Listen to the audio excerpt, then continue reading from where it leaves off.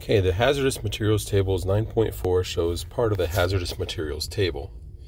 Column 1 tells which shipping modes the entry affects and other information concerning the shipping description. The next 5 columns show each material shipping name, hazard class or group or division, identification number, packaging group, and required labels. 6 different symbols may appear in column 1 of the table. The plus sign shows the proper shipping name, hazard class, and packaging group to use, even if the material doesn't meet the hazard class definition. The letter A means the hazard material described in column 2 is subject to HMR only when offered or intended for transport by air, unless it is a hazardous substance or hazardous waste. W means the hazardous material described in column 2 is subject to HMR only when offered or intended for transportation by water, unless it is a hazardous substance, hazardous waste, or marine pollutant. The letter D, as in dog, means that the proper shipping name is appropriate for describing materials for domestic transportation and may not be proper for international transportation.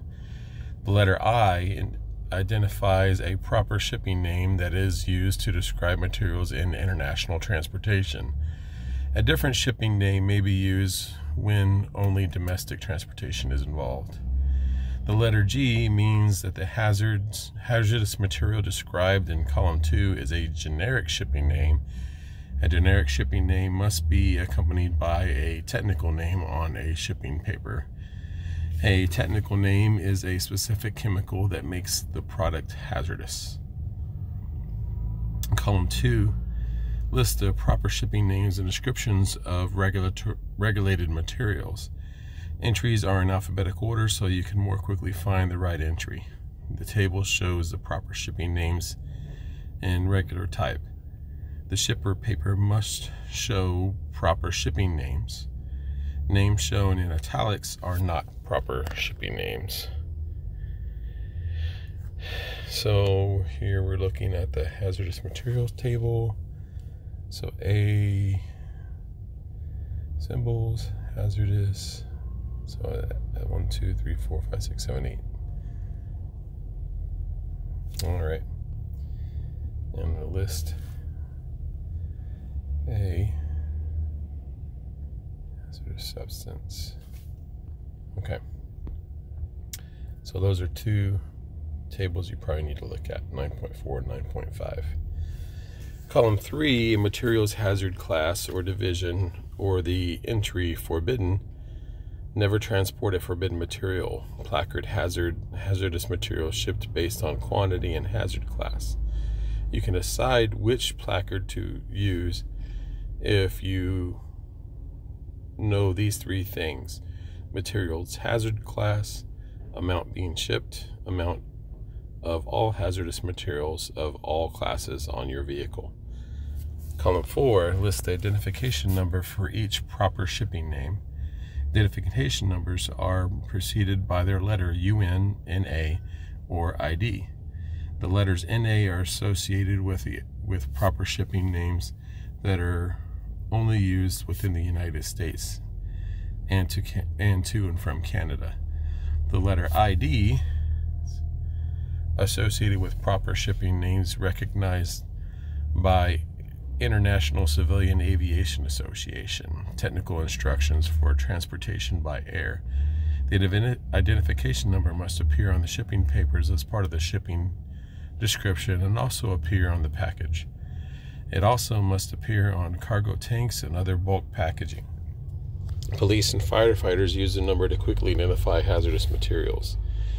Column 5, which I guess is that one right there, shows the package group in Roman numerals assigned to a material.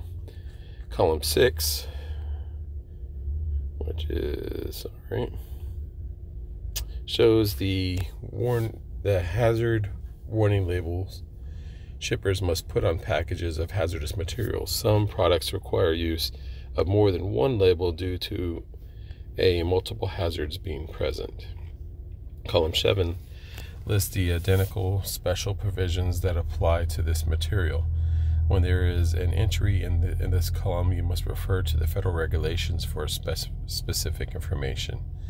The numbers 1 through 6 in the column means hazardous material is a poisonous inhalant. PIH materials have special requirements for shipping papers, marking, and placards.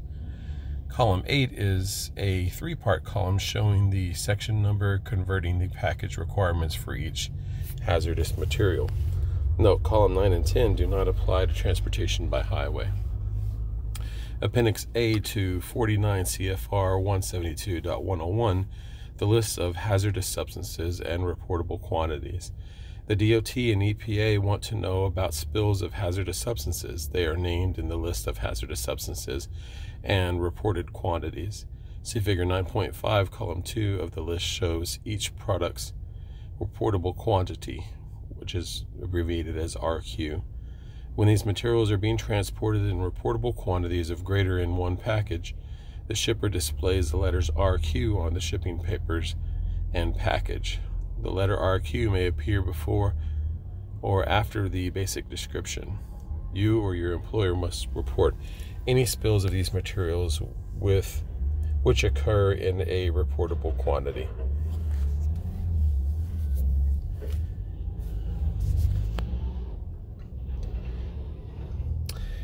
In the words inhalation, if the words inhalation hazard appear on shipping papers or package, the rules require display of poisonous inhalation hazard or poison gas placards as appropriate.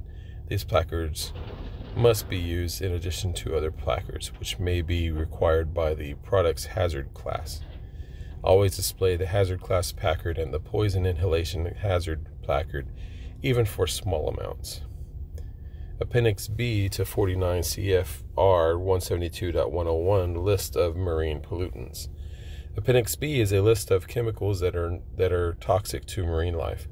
For highway transportation, this list is only used for chemicals in a similar container with a capacity of 119 gallons or more without a placard or label as a specified by the HMR. Any bulk packages of a marine pollutant must display the marine pollutant markings, white triangle with a fish and an X through the fish. This marking is not a placard, must also be displayed on the outside of the vehicle. In addition, a notation must be made on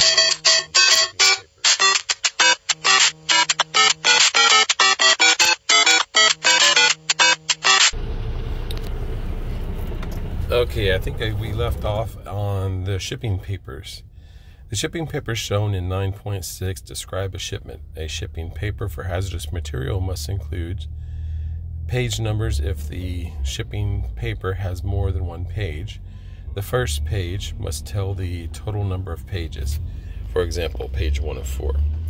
A proper shipping description for each hazardous material. A shipping certification signed by the shipper, saying they prepared the shipment according to the regulations. And there's your example.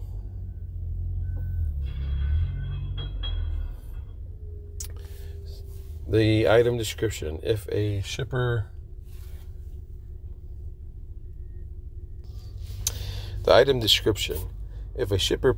paper describes both hazards and non-hazardous products, the hazardous materials must be entered first, highlighted in a contrast color, or identified by an X placed before the shipping description. ID number, shipping name, hazard class, package group. If a column captioned HM, the letters RQ may be used instead of X if a reportable quantity needs to be identified. The basic description of hazardous materials includes the identification number, proper shipping name, hazardous class or division, and the package group, if any, in that order.